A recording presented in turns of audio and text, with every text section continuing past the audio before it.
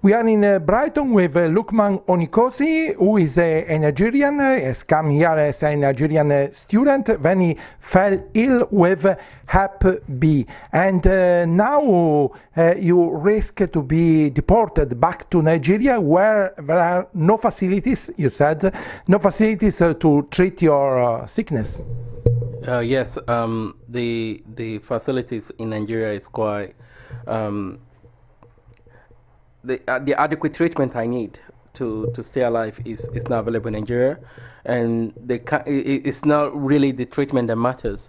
It is the monitoring itself that really matters, because liver disease is a very complicated and the least researched organ in the body. And in the case of UK, for instance, even though the facility needed in the UK, that I need to stay alive, the respect to stay alive here in the UK, there is still no one definitive way of saying how quickly or how slowly my liver is deteriorating. So basically, I have to do about 5 or 6 different kind of tests every 6 months, like from liver biopsy to ultrasound scan to MRI scan, you name it. You know, all sorts of scan, compared to other organs in the body where you can just, for instance, for the brain, you can easily do MRI scan and you can tell how the brain is functioning. But with the liver, it is very, very complicated, you know, and to be able to even understand what is happening to my liver, all this has to be done and then each of these results will be compared and, you know, side to side to see a bigger map of the liver functionability. But maybe this is a problem of money, because there are these facilities in Nigeria, but they are more expensive. It's not. I need to say this. Well, before I came to the UK, I was very much political. I was at University of Ado-Ekiti in Western Nigeria. I was an educational rights campaign. Basically, it was about the period when Nigeria just moved from military to democratic government. And then at that point in time, Nigerian government was massively privatizing and commercializing every public sector. And me particularly, I was very much interested in the 2 basic things, which is education and the health service. And that itself, it becomes the irony of where I am today. This is one of the reasons I could not go back home, because Nigerian government is not adequately funding health service. There is lots of documentation, even on the internet, about the rate of people dying with hepatitis in Nigeria. In the world, there is about 48 million people with HIV and AIDS. If you compare it to hepatitis, which it has about 400 million, right, and about 20 million people die almost every year. You know, in Nigeria, the average of the people that have hepatitis does not even know they have hepatitis. And I've been following the news in Nigeria, where there's a serious campaign for the Nigerian government to develop the health system, particularly to help people with hepatitis. I've got 2 siblings that die from it. So that's a manifestation that there is no available support treatment they needed. Even though they can get screened, people can get screened, even though that is expensive on its own. But at the same time, you get screened and you know you are dying of, you have a liver disease. But the scarring that is occurring in your liver, the multiplication of the virus in your liver, the flexibility of the liver itself has to be mentioned, the coloration and all sorts of things that you have to, the fat as well, the way the rate at which your liver can store nutrients and release nutrients to your body or your organs of your body when you need them, the antibodies you need to even be able to fight germs. All these things has to be measured, because they all come from the liver, and that's the extent of how complicated and essential the work of the liver on the body. And if people in Nigeria could not even get the kind of treatment they need, monitoring they need to be able to see how their liver is deteriorating, it's like a death sentence where you are already being told you're gonna die, but there's nothing for you to do to stop you from dying. You know, this is scary, and this is very harrowing for people. I'm not just saying this because I'm here in the West to say it. I'm actually using this to raise awareness about what is going on in Nigeria. I have a group called Hepatitis B Foundation, which at the moment is just a Facebook campaign where I talks about hepatitis issue around the world and the kind of research that is going on around the world to do that. I'm part of a group here in the UK who is trying to find, they call it multi-scan research. They're trying to look for one definitive way of measuring the deterioration of the liver. And these are all the effort I am trying to call attention to. At the same time, hepatitis in the world, like I said, there's like 400 million people. That's like 8 times the number of people with HIV and AIDS. What really scares me most is that HIV and AIDS has got so much support, so much financial funding and for research, but hepatitis has nothing. And when you even look at the way which HIV and AIDS was able to get its attention, I think it's mostly because in the 80s when the celebrities, particularly in America, were suffering from, suddenly developed this mysterious illness, HIV and AIDS. Suddenly there was a sudden interest from the pharmaceutical, biological industrial complex in terms of trying to make money from that, and they were able to find a market for it, which is Africa, you know, where the majority of people with the HIV. But actually, you know, and I think that is what is actually driving why HIV and AIDS have so much support. But you can count, or you cannot even, I can't think of any celebrity who has died of chronic hepatitis. Or maybe they did not say. It's not made public. Probably, yes, probably. There are people with a liver condition, but then what causes the liver condition? Probably they have autoimmune, whether it is hepatitis C or hepatitis B. And again, there's a stigma and stereotype with people with hepatitis C, particularly the idea that people who get it is through drug taking, using a needle to do a drug, and that is very, very. I think that is rude and unfair to people like my brother, who I think he died virgin because he was trying to get married, and the last Facebook chat I had with him was that he is suffering because he's not just suffering because of the health, but his social relationship, because when he make it clear to this to his status.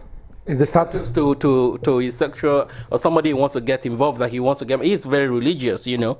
And it told me that most of them turn him down because of that, you know, and this is the huge stigma that goes with it. And I'm writing an article for Guardian newspaper at the moment, and I was going through the Facebook chat I had with my brother before he died. I didn't realize how much pain he was going through. Even talking about it now is making me very angry and upset, because I felt like the Nigerian government failed him. He is the genius in the family. Like everything I've become today was because of him.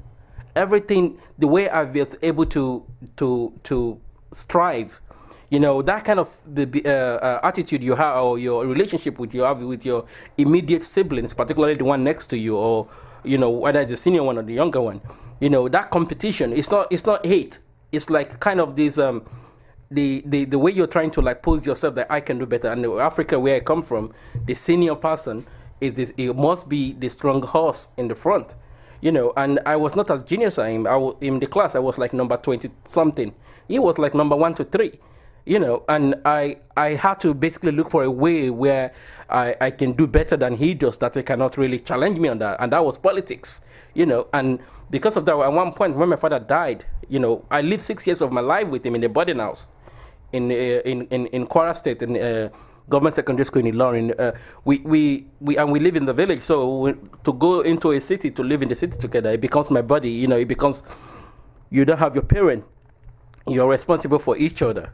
So he was like, he's the closest person to me, because he was my next of kin in the whole of the family. I cannot really emphasize that. But what really makes me very angry is that a genius like him, who is already understanding how industrialization can happen in Nigeria, where we have to look to the way which we actually the key two important things that he told me, which he got from his own lecturer, which is Nigeria has oil, which is the one that basically allows you to generate any kind of energy, and then the iron itself, which can be used to build any kind of machine. And if you have these two, you can actually build an industry, and you can be, that is the core backbone of industrialization. And these are the things we understood and we wanted to work on.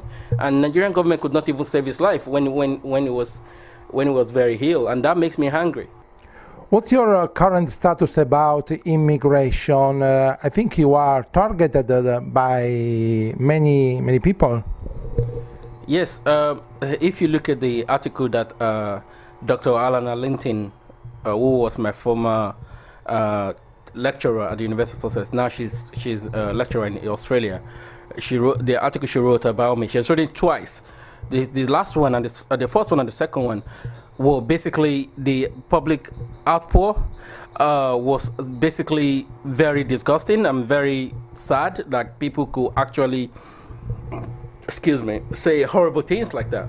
But I need to make this clear that the non-EU international student market in the UK worth about 40 billion to the UK economy, right? And this does not even include the trickle-down economics. Say, for instance, paying a student paying their house rent, going to buying food in the grocery shops, to buying clothes, to going to restaurants, and when their friends and family visit them, those money they spend in the community, immediate local community where they are living, you know, that itself is not even added to the 40 billion.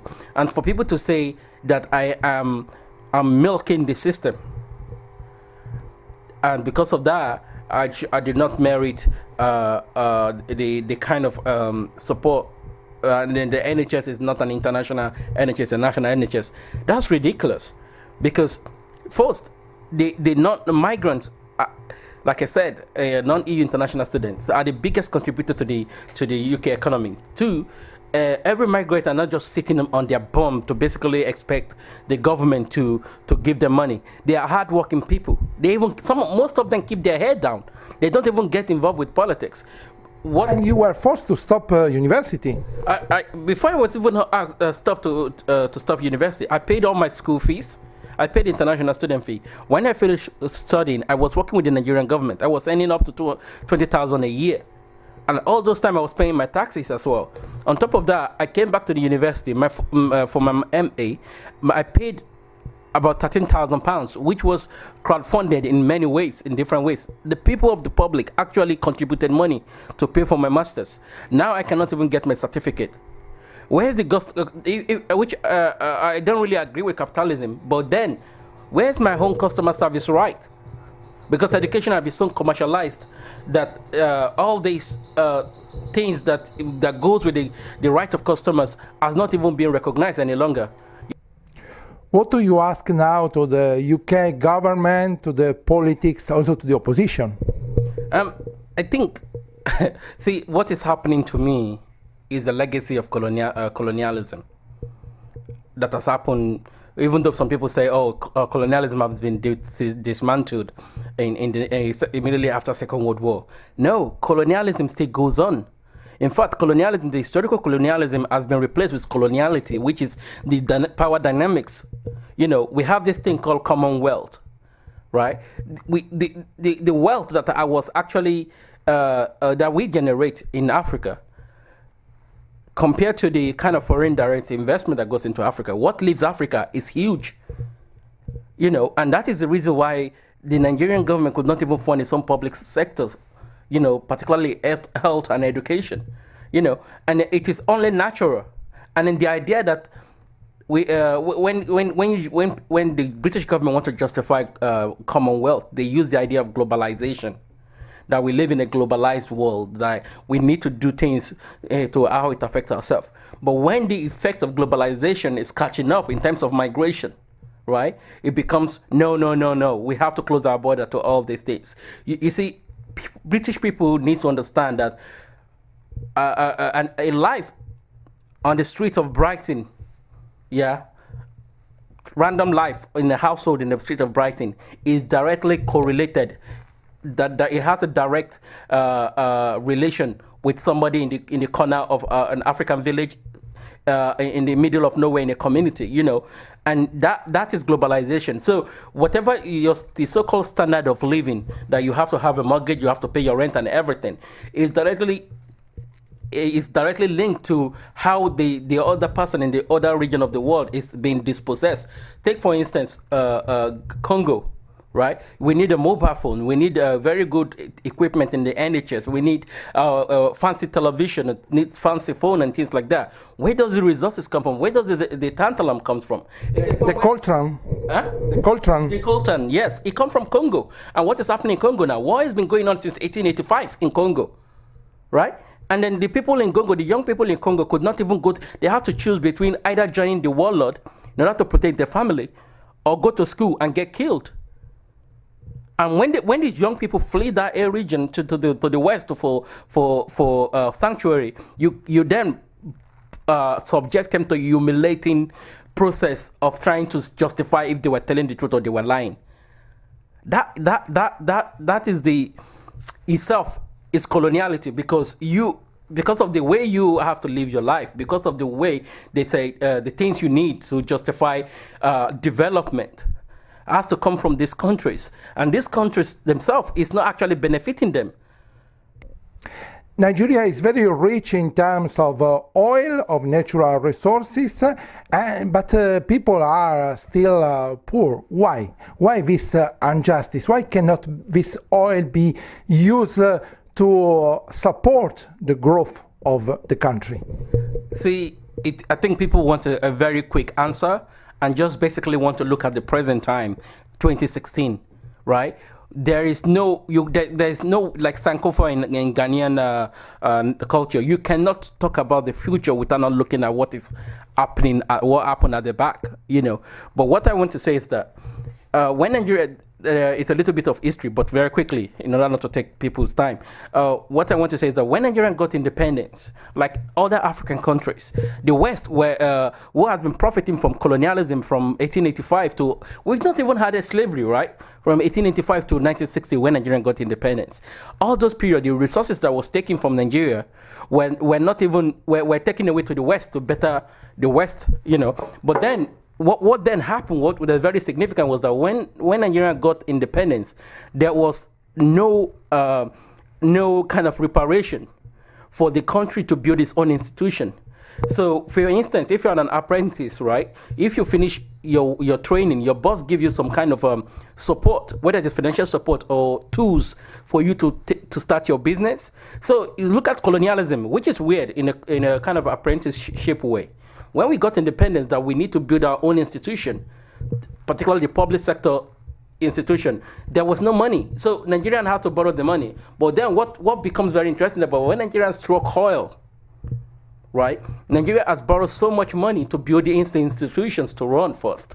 And while building the institution, Nigeria was put under the condition by the US and IMF and World Bank that Nigeria, the developing countries has to assure the West that they can pay back their import from the West. So in a way to do that, you have to keep part of your GDP in foreign currency. It's called foreign reserve or international reserve. So all the wealth that Nigerians generating from oil, right? At that point in time, Nigeria was able to build a refinery, so all the byproducts that come from oil was able to go into different kind of sector, from petroleum jelly to Vaseline to diesel to engine oil to making plastic, petrochemical. But refineries are not working. And in the 60s, they were working. Right, and they were generating the capacity at the capacity rate they were going to do that. Then things happen in a very, very weird way. The corruption that kicks in, the military corruption that kicks in. So the kind of turnaround maintenance that is needed to be able to carry on the work, which that thing was basically ruin the facilities. On top of that, Nigeria still carry on pumping oil and will keep pumping it overseas.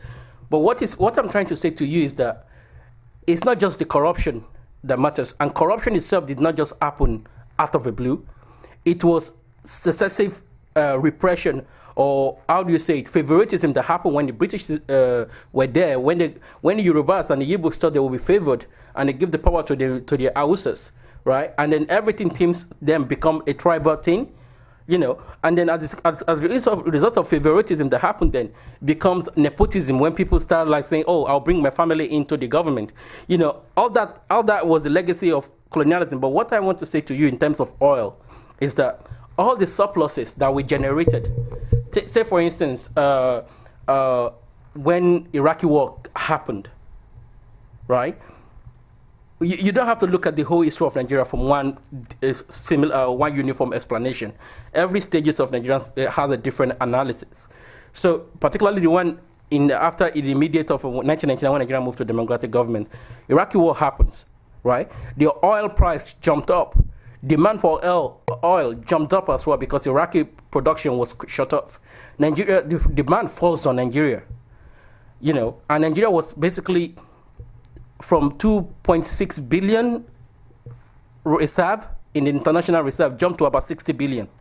And Nigeria then have additional, they call it excess crude oil account, you know. So because of that windfall in price, Nigeria generated so much money. And what makes me very angry most is that that money was not kept in Nigeria. Where did this money go?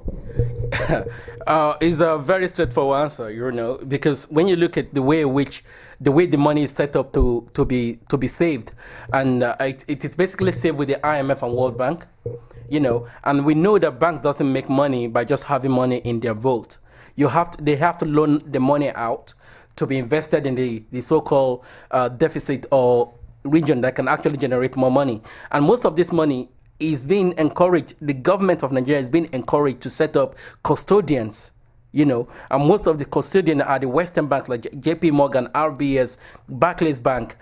Even recently, Tony Blair has a bank now that Goodluck Jonathan gave Nigeria the Nigerian money with the IMF for it to be managed. And this is where it becomes very interesting with globalization, right? Because if you start tracing where the money goes, and this is it's least research. When I was looking at this before I went back to Sussex to do my master's, I was doing this because I wanted to use it to prove that I wanted to do my master's. And what I started finding, the pattern I was start finding is that most of the money ends up in places like Wall Street, essentially City of London. And most of the things that in 2009, I mean 2007, 2008, when the financial crisis happened, I was following the debate in Nigeria, and suddenly Nigerian foreign reserve, we lost in 3 months.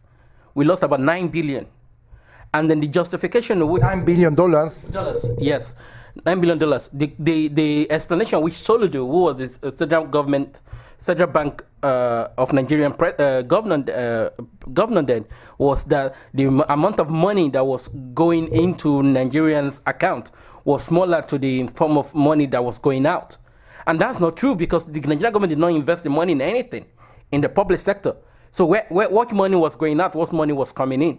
But what actually happened was that the money that was given to these banks, the RBS and all those Western banks I mentioned, basically were caught up in the financial crisis in 2007, 2008. So when the shock hit, it directly affects Nigerian foreign reserve. You know, and the idea that we have to, like in the West, people have been told that the way we can measure your achievement is by having a house and having this money that you don't have, but you can spend, like credit card, like you're paying your mortgages. Even now, everything is being so financialized that you can have a car without even paying the whole car fee. You can pay back on a monthly basis. The question is when people, I only urge people in the West, particularly in Britain, in the context of the conversation we're having, is that all this money, it's not like the bank have it in their bank. They must have borrowed this money from somewhere. We should ask ourselves, where did the money come from? Where is all this money that they have been able to invest in the mortgages? Because if you want to buy a house, you don't have to put down a down payment. If you're lucky, you can put down some down payment, but then the other part of it that is being used to pay off your mortgages for you upfront, where does the money come from? Basically, your standard of living is robbing off somebody else's standard of living in another part of the world. You know, that's globalization. So therefore, if globalization is inducing financially, in terms of how this GDP of these countries are being used to prop up Western standard of living, then we should start seeing migration as a side effect of that. And if globalization does not have a boundary in terms of how finances move across borders, then people should not have restriction in terms of how border moves across those countries. So also is how your daily food from your green pea, you know, some of them come from Kenya to your potatoes that come from a region of the Latin America regions, right? All these things is the movement of food it makes by globalization. Even if you're not talking about the finance, let's talk about the transportation itself, because the one of the biggest tools of transportation is the technology that make human being be able to move very quickly, and the finance that finance those things will be able to move very quickly. The resources that build these facilities to be able to move very quickly comes from mostly Africa. Nigeria, say, Iron Age began in Africa in 600 BC. We have a religion called Ogun, means the god of iron.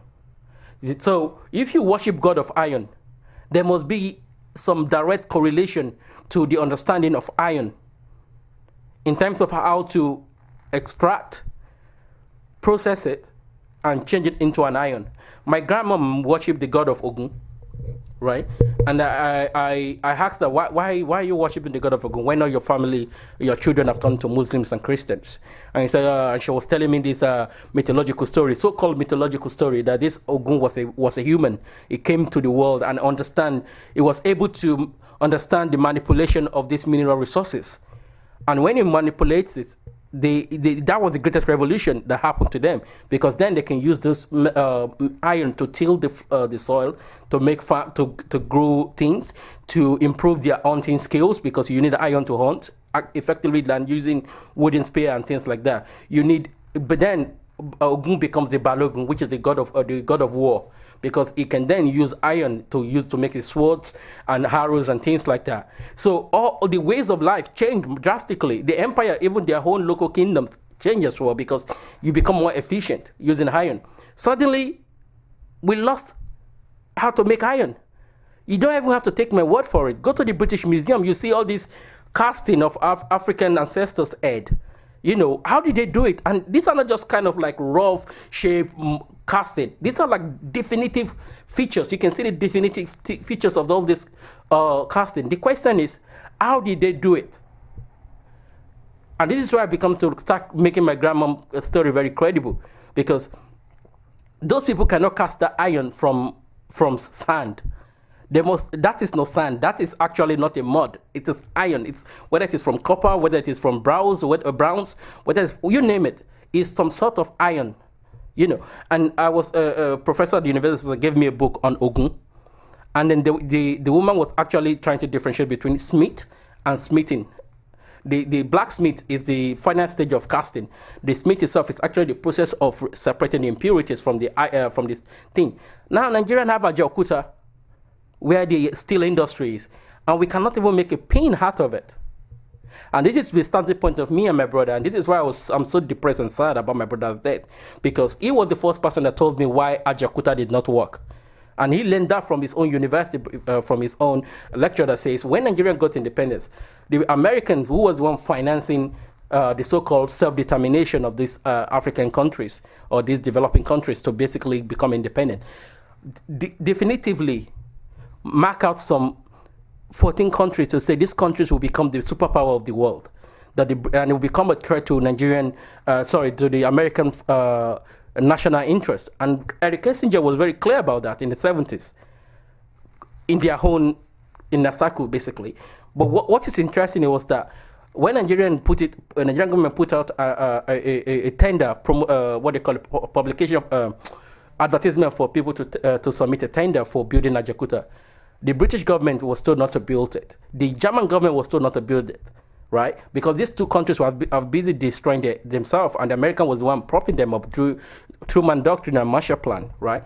And then the Russian agreed because they were building the Second World War. There is a now declassified CIA document that actually show how the Russian deceived Nigerian government in building Ajaokuta, right? And the document actually saying, though they do not agree to Nigeria to build Ajaokuta, because I told you earlier, you only need 3 things to become a superpower.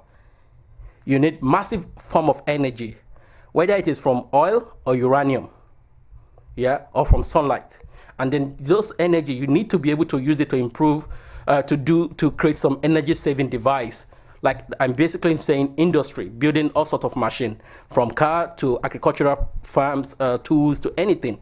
And then you use this energy to power it, right? And the third thing is the nuclear deterrent. If you have those three things, you are a superpower. Nigeria has these three things but cannot even do anything with it.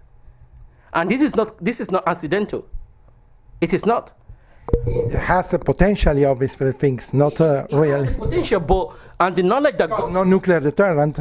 Say for instance, nuclear solar energy. Nigeria has been going about solar energy since the 60s. They knew about it, but they could not build it because the IMF specifically told them you cannot invest in that kind of public products, because what that will do to the supply of oil is that nobody is going to need oil to power their house any longer, to pay for the gas and the electricity any longer, because you can then easily just put on a panel on your house and you can generate electricity. That offsets the balance of those who makes money from generators of power from oil, like Shell and things like that, you know.